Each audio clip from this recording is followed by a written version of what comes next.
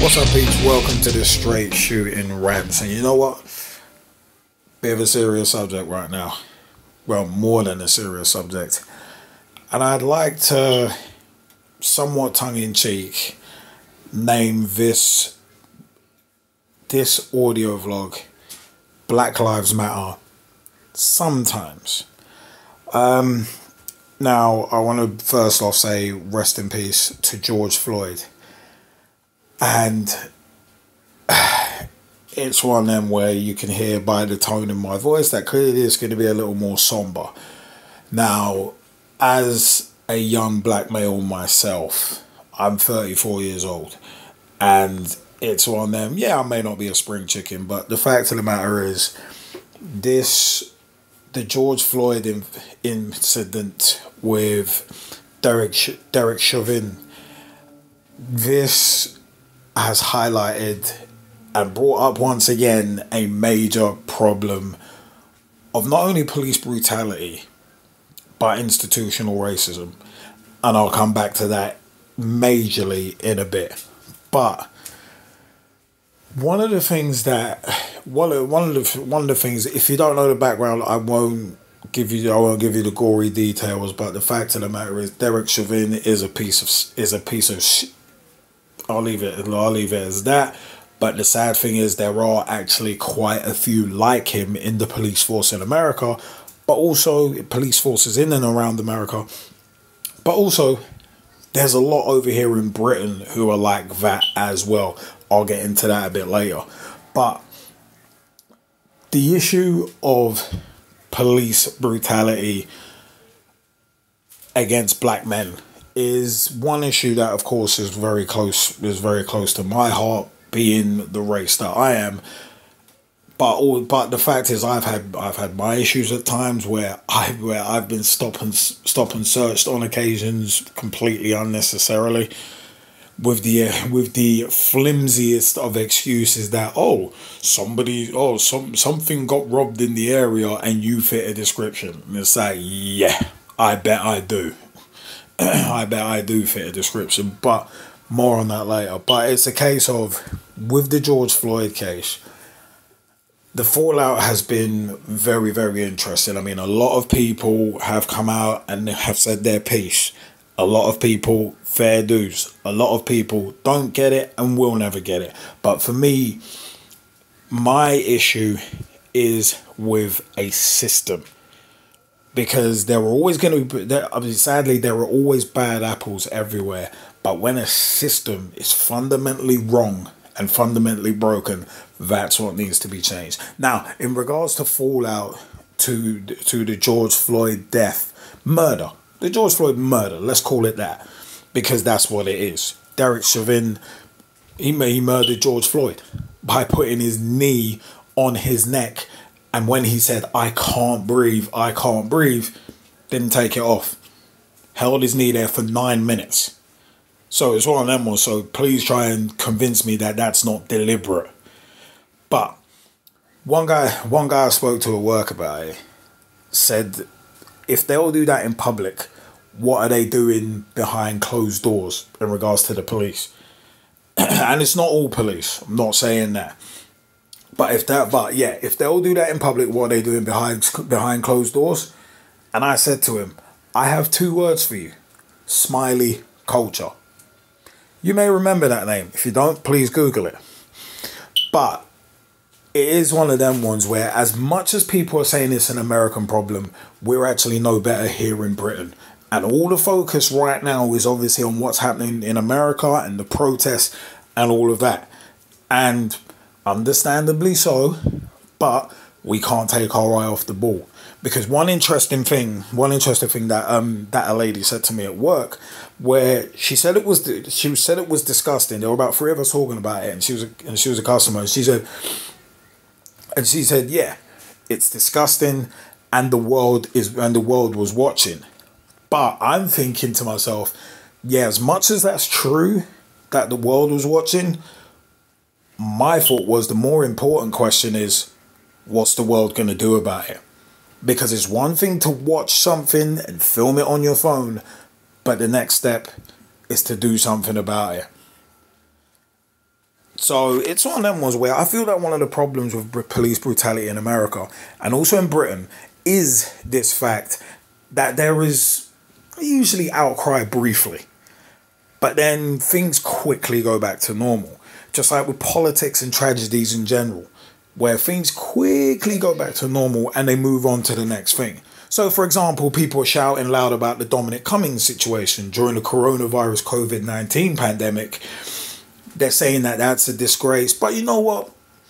I've even done a vlog on it, an audio vlog on it myself. But the fact is, I reckon after a couple of weeks, it will just be another thing that people moaned about and it will be forgotten. To me, the issue here is not just a race issue with police brutality, but it is a large component, don't get me wrong, but it's not the only one. If you compare police brutality and politics, the issue is institutional, and institutions won't change overnight. It takes focused and consistent pressure to change a system that is broken, and it needs all of us to come together and change it. It really does. Regardless of your race, creed, gender, whatever. Because if one person can be stung by this level of injustice, it's like that they can start doing it to others and eventually doing it to everyone. So as much as people want to say, I think it's North Korea being a communist state and all that, look at that. They're treading on everyone. But, for example, I'll give you a couple of examples. Look at the work done by the Hillsborough Justice Campaign and Justice for Grenfell and also Grenfell United. All three of these entities have been battling for years for justice because they're trying to change a broken system.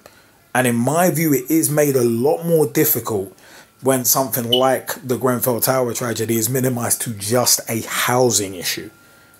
Or the Hillsborough disaster is minimized to just a football issue. Because both of these are a lot bigger than that. Both of these are a hell of a lot bigger than that. I mean, it was one of them was the Hillsborough disaster changed football in this country. And in large part, you could argue around Europe. Because it's one of them was stadiums after that disaster were then required to be all-seater, especially in the top divisions. So that changed everything.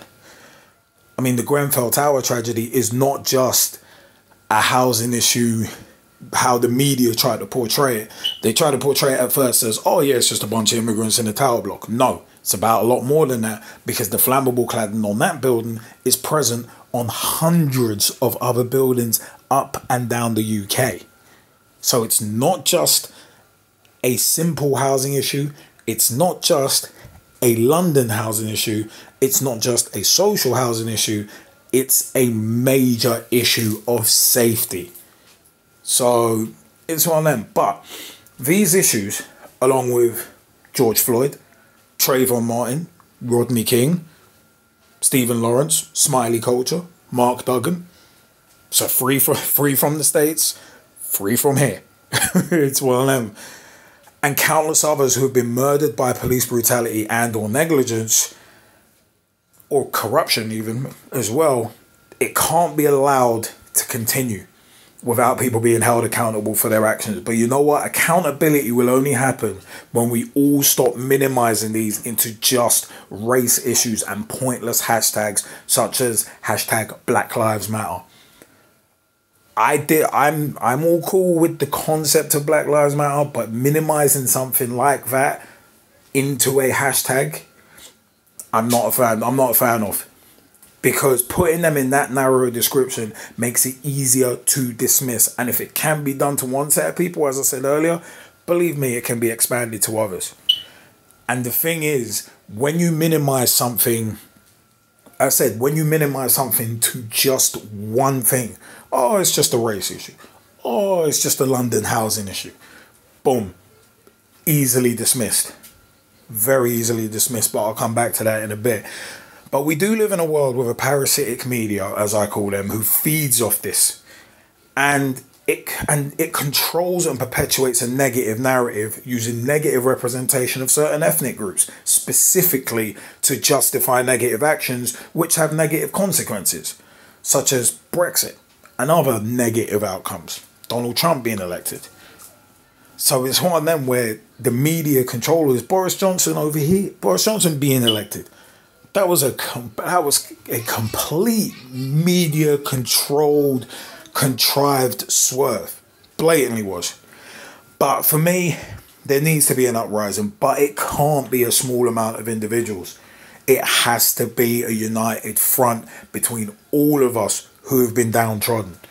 All of us in the working class, all of us impoverished or poor, as some people want to put it, all of us who are not the wealthy elite, because there's a lot more of us than there are of them.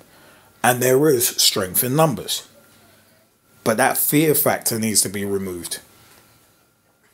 But it is one of them was, remember this analogy, together the ants are stronger than the elephant and can topple it. And remember this saying as well, an injustice anywhere is an injustice everywhere.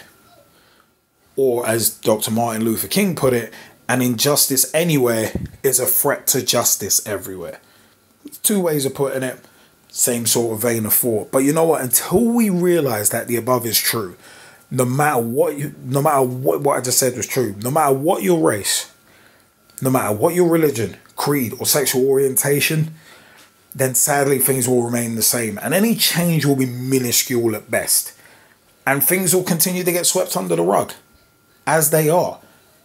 I mean, with institutional racism in the policing, this country, and on that bigger scale in the States, it's always swept under the rug. It's like a black person dies in police custody. Yeah, swept under the rug. Happens too often.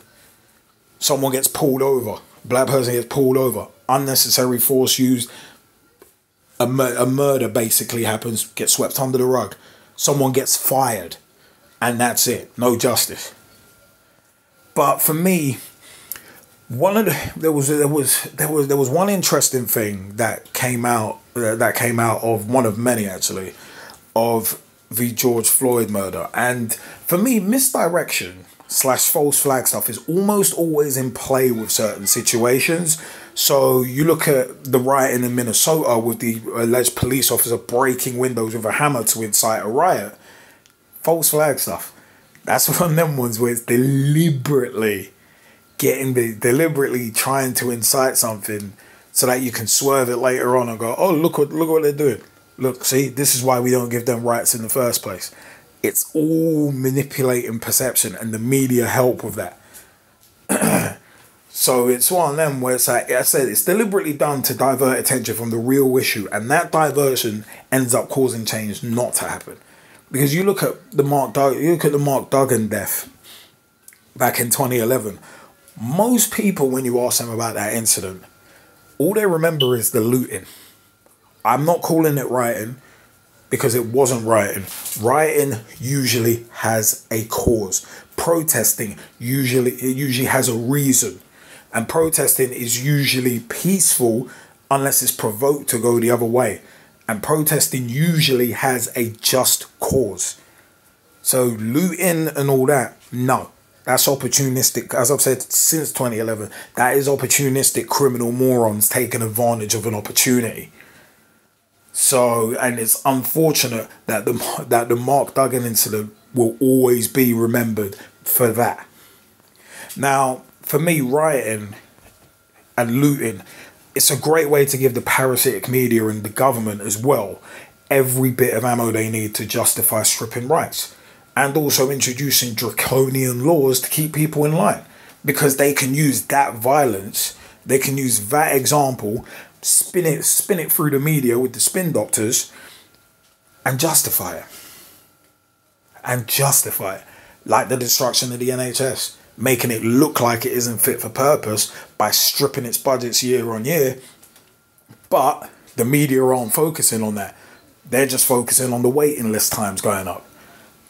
So it's one of them where it's like this manipulation of perception. But for me, it's one of them was rioting in one area doesn't change a broken system. Because there have been riots before, but nothing's changed. So it's one of them where it's like, I said, rioting can be and often is manipulated to pigeonhole those involved as thugs or savages. So as said, it gives justification to deny what was originally being asked for, such as justice. And Donald Trump tweeting about, with his tweeting about, oh, having the support of the army and not letting thugs dishonor the memory of George Floyd, it's nothing more than a thinly veiled distraction tactic aimed at justifying using lethal force on civilians unnecessarily. Literally threatening it as well. Not even hiding it, threatening it. Was it the line? The line was, I think one of the lines he used was, "If you start looting, we'll start shooting." It's like, that's your response? Not, we need to talk about this in a rational fashion. Nah, we'll start shooting. Nah.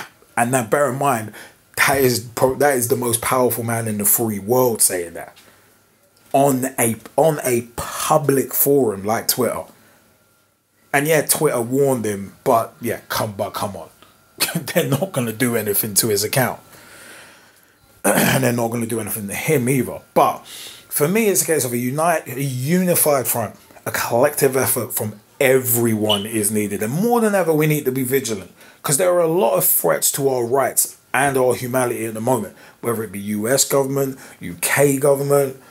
And one thing that my cousin actually sent me a link to was on WBS TV in Atlanta. Killer Mike, the rapper, he made a phenomenally eloquent speech, which I urge you to seek out. I mean, I got put on Twitter and it was on the Twitter account of Ahmed Fareed at FAREED NCBS, Fareed NCBS on Twitter. And Killer Mike did drop some tremendous points. Now I'll open this by saying this. Those on the Twitter thread dismissing the name Killer Mike are actually completely missing the point. But he makes a great point about not destroying your own house, but fortifying it. Because burning your own house is literally cutting off your nose to spite your face. Because he was like, oh, what do you have? If in protest you're burning down your own stuff, now what do you have? You have nothing but charred ashes. And it was such a great way of putting it. Because the rioting, looting in your own town doesn't do any good. All it shows, because you're the one who's going to have to rebuild and pick up those pieces. And people forget that in the hype, which is sad. But it is one of them ones. He is spot on about wanting to see the system burn. Because it's the system that is the problem.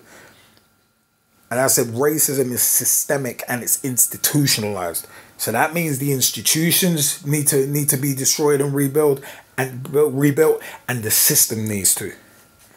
I mean, unfortunately, feeding fear and anger every day is what the parasitic media do, because that's what keeps them relevant, and they make money off it, which is why I call them parasitic. It's literally the definition of a parasite for me. But even though Killer Mike is referring to Atlanta specifically, it also needs to be applied here in the UK and for the rest of America as well. But my fear about the George Floyd murder is that in a few weeks it will be forgotten and everybody will have just moved on to the next thing. Everybody will have moved on because it always happens that way. So, I mean, a phenomenally eloquent speech, and much respect to Killer Mike for making it. I mean, you could hear every single bit of emotion pouring out from him, because this is a real problem that needs a real and permanent solution, and immediately. I mean, we as a people have a responsibility, and so do the media and politicians, and we need to hold them accountable, because accountability is key to eradicate this problem. And it will take patience, because it won't happen overnight, because a systemic problem doesn't come from one person. It encompasses multiple areas that need addressing and changing. And this is the thing where I was saying earlier, it's patience. It's patience. Everybody needs to not just dig in with social media posts now and for the next couple of weeks. It needs to go on for life. It needs to keep going on. We need to keep this in the consciousness so that people don't forget. because we are living in a time where there's never been more access. In my view, there has never been more access to information, but conversely, there has never been a time where there have been more lazy people.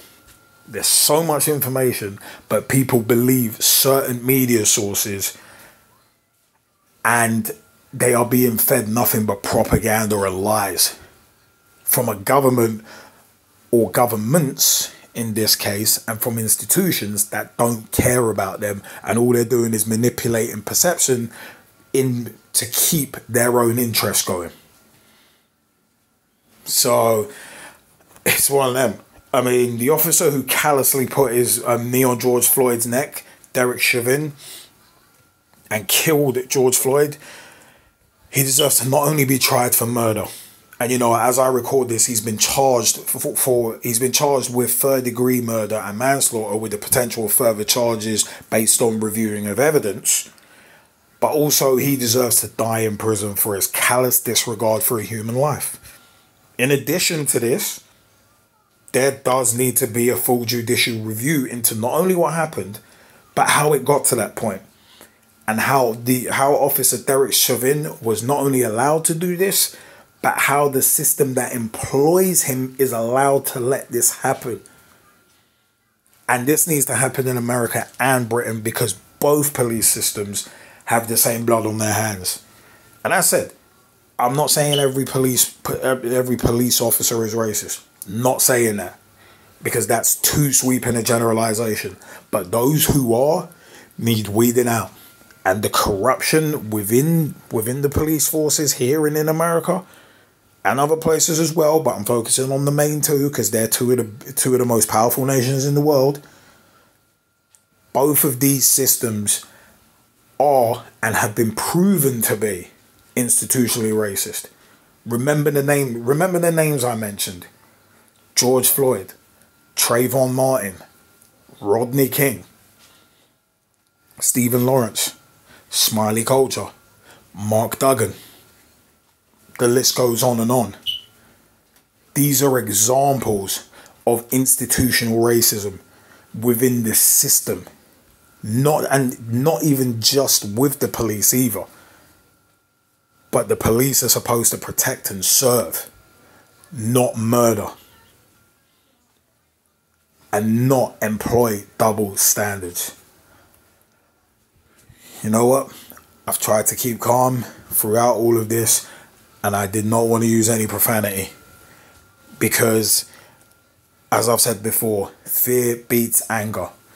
And it's one of them ones where anger generally will dissipate, and it will dissipate pretty quickly. But fear lives on.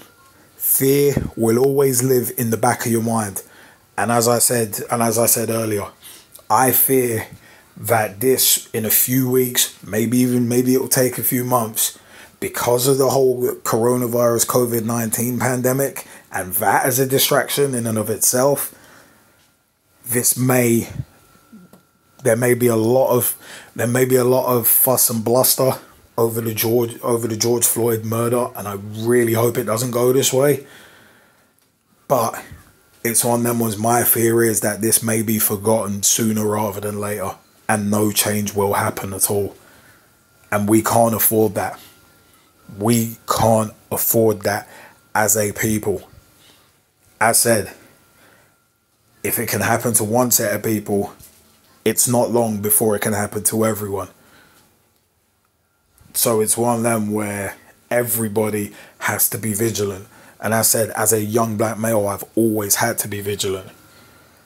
I've always had to be. Because Operation Trident, who does that target? I mean, there's another example of institutional racism just in this country, in Britain. So it's one of them where we're what, as black people, we're what, like 6% of the population here. But there's but we massively disproportionately fill jails. And that's not by accident. As said, politicians, government, the media especially, with their portrayals and subtle subliminal things when it comes to us needs to change. It needs to change, and it needs to change now. You know what? I have been Straight Shootin LJA. The comment section is below. Hit me up and let me know your views. I would love to hear each and every one of your views. Please let me know what is on your mind. Do you agree with me? Do you disagree with me? Do you think rioting's the way? Do you think violence is the way? Hey, what else? What else is there? Do you think voting's the way? Do you think democracy is the way? Get out and vote. What do you think? Comment section is below. I have been Straight Shootin LJA. And in somewhat of a more somber edition of the Straight Shootin Rants, thank you for your time, and I'll see you next time. Remember, the comment section is below. Let me know your views.